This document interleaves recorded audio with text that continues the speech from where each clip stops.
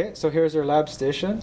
On your lab station you have your power supply, your FPGA board, your LEDs and switches board, and your breadboard. And you also have a station number. So this station is station number 9. You should remember which station you're at. Okay, so your TAs will give out your lab box that has all your lab equipment in it. So you're going to get a lab box that matches your station number. So we're at station 9, so we're going to take lab box number 9. Okay, here's your wiring cabinet. So you have lots of wires here at your disposal. And you have all of your chips here that have numbers as well as color coding. So if you go here, you'll see 7408. This is your quad AND gate, and you'll see every single one of the chips in here are going to be color coded blue for you. In your lab box, you'll have a logic probe. You'll have a ribbon cable. You'll have wire cutters, a header for the ribbon cable, and you'll also have a chip puller. Okay, so on your breadboard, this is where you're going to be putting all of your logic chips and wiring them all together to make your circuit. Alright, so how it works is lines of holes are connected together. So if I were to put a wire here and a wire here,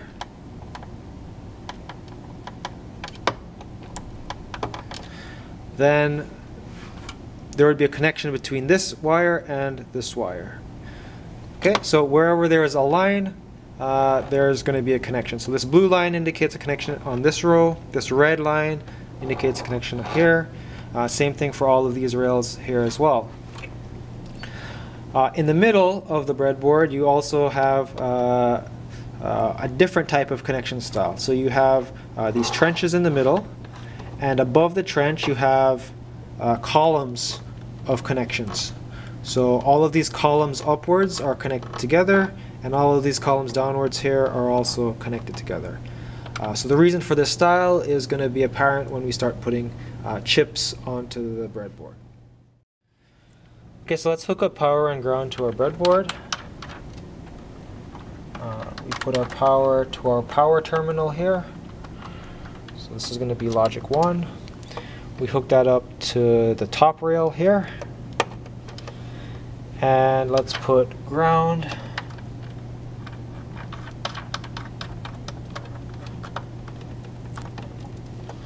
to our bottom rail here. Okay, so now if we want to test our connections out, we can turn our power supply on and turn our breadboard on. Right, so all of these LEDs should light up, and this LED here should also light up. Okay, so then we can test whether our connections work. So we'll take our logic probe and we'll hook it up to the ground terminal and the power terminal. So we need to power our logic probe. Okay, so if we take it and we check any of these pins here, we should be getting a logic 1 or power. And there we have, it says high, and you get this high-pitched tone. If we were to go here for our ground and test any of these holes here, we get a low, right, or logic 0. Notice that if I were to test any of these pins here, right, they're unconnected, and that's because there's a gap in between these rails here. So you'd actually have to make a bridge from here to here with another piece of wire in order to put ground to these this rail of pins as well. Okay, so here's your header board or header pins. If you look at it here, there's a notch right here, and that notch corresponds to this gap on your diagram in your handout. Okay, so here you can see pin 1 is here, so that's going to mean that this guy at the top left corner here is going to be pin 1. And then it alternates back and forth, 1, 2, 3, 4, all the way to 40. Alright, so in order to use the switches, we're using this header pin plus our ribbon cable to get the connections from our LEDs and our switches through this other header, through our ribbon cable onto our other header onto our breadboard. So let's line this up in the corner here over our trench.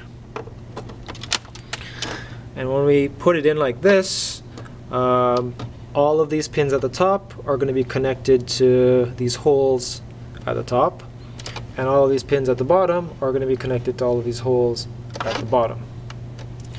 Okay, so next we'll hook up our ribbon cable. So we'll plug our ribbon cable in here. So you got to make sure that all of our pins are straight, and we plug our ribbon cable in, paying attention again to the notch on our ribbon cable. So we'll hook it up here, and we'll also hook it up to our switch and LED board. Okay, so now if I were to flip the switches here, they'll be controlling the switch pins here on the as an output from this header.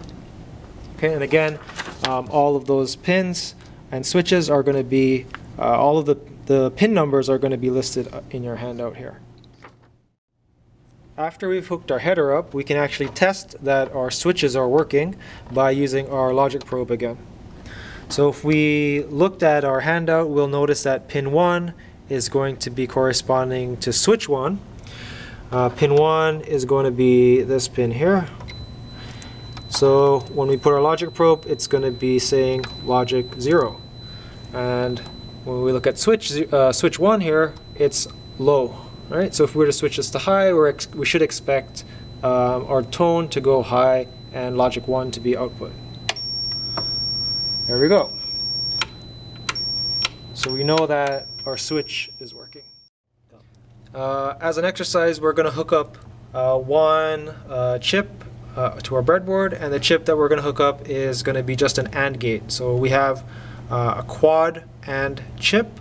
So on this chip we have 4 AND gates, and each AND gate takes 2 inputs. So here's the actual chip that we pulled from our cabinet. Now on your handout it's listed, our pin numbers and their functions, but when you look at your chip, you're not really sure which pin is pin 1. So the way you do that is you look for this notch right here, and that notch should be upwards like this. So if you look at your notch, this pin right here is going to be pin 1. So if I put it down beside your diagram, there you go. So this pin is going to be pin 1. Okay, so let's connect our AND gate up to our LEDs and switches. So we'll take our chip and we'll put it into the breadboard over our trench. And we'll have the notch side facing left. So our notch side is facing that way. Alright, so pin 1 is here at the bottom, and then you could count 1, 2, 3 all the way this way and around our chip to figure out all of our pins again. So again, look at your handout to figure that out. So first thing we're going to do is going to hook up power and ground to our chip. So if you don't have power and ground to your chip, your logic gates won't work. So we'll put ground to ground, and we'll put power to power. Okay, and then we can verify that that connection's been made again with our logic probe. So we can say, yep, that's ground, and yep, that's power. Alright, so the next thing we'll do is we'll hook up our inputs and our outputs. Okay, so we're going to use the first pin, because that's the first input to our AND gate, and the second pin, which is our second input to our AND gate, and then the third pin is going to be an output from that AND gate. Okay, so then we'll hook that up to the corresponding inputs and outputs on our header. So now that we've hooked up our AND gate to switch 1, switch 2, and LED 1, these are the two inputs to our AND gate, and this is the output from our AND gate. So we can go through the entire truth table for our AND gate to verify that it's actually working. Okay, so if we are at 0, 0, we're expecting low output, right? So 0 and 0 is going to be 0. 0 and 1 is still going to be 0. 1 and 0 is still going to be 0. But if you have both on, then ta-da, you have an AND gate working. You have 1 and 1, which gives 1 as an output.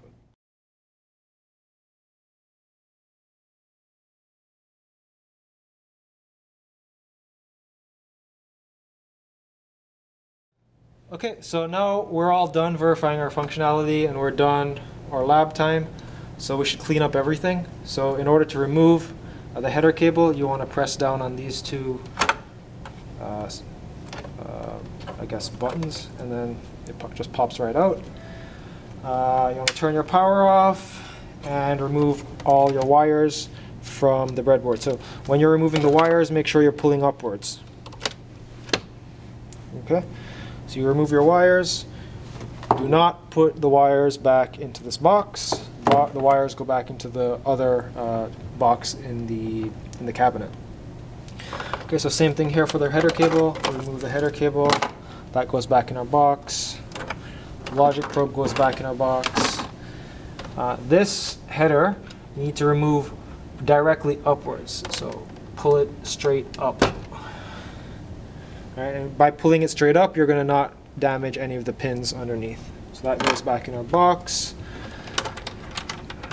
Remove our power and ground. Now to remove your chips, you're going to use your chip puller, and the way that works is you put it on either side of your chip, and again you pull straight up to remove the chip. Okay, so your chip puller goes back in your box, wire stripper goes back in your box, and your lab box goes back into the cabinet. All of the wires go back into the wire box, and all of your chips go back into the chip box.